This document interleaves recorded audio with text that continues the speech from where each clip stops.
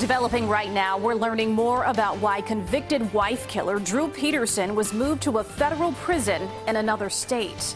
Good evening. I'm Erica Sargent. And I'm Rob Johnson. Tonight, Peterson is settling into his new home, a high-security prison in Terre Haute, Indiana. CBS 2's Audrina Bigos live in the control room with answers to the big question, why? Audrina, why? Rob and Erica, Drew Peterson's attorney tells me tonight that Peterson is not facing any new charges, so experts say a security threat of some kind may be the reason for the move, but there is another option.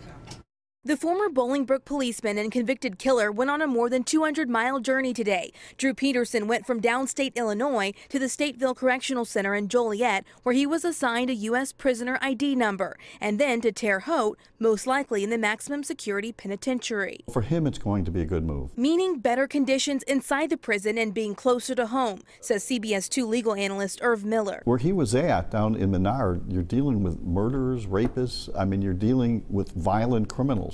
He's a former police officer. They had to watch out for him. There could have been a threat to his safety, say the experts. He's too hot to handle in this Illinois state system. They want to get him out of state, and they want to get him in a very secure facility. A facility with restricted movement and experience with high-profile people. But there are two other options for the move from state to federal custody. He may be a witness on some important federal case that they need him to testify, or he may be indicted on a federal case, which he needs to stand trial. CBS 2 cameras caught Peterson as he walked into court for a 2009 hearing. He's serving 38 years for the 2004 killing of his third wife, Kathleen Savio. Then 40 years were added to his sentence after he tried to put a hit on the Will County State's attorney who got him convicted.